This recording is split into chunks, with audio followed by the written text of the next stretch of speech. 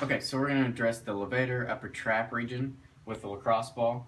So you're going to start leaning up against the wall, take that ball, put it right back on the back of the shoulder. You want to find that tenderness right above the shoulder blade, but kind of in the meat of that tissue back there.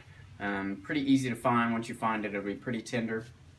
And then you're just going to work a little bit of arm motion into this. So taking that arm up and down, working through that, trying to get that bicep as close to your ear as possible as you're working that arm up and down.